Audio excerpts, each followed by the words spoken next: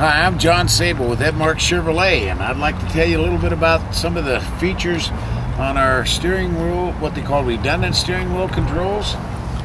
You notice on the new Sierras that we have the cruise control right here. I always leave mine on. Then all you have to do is hit the set and the resume if you're going to resume, if you have to stop, or the cancel.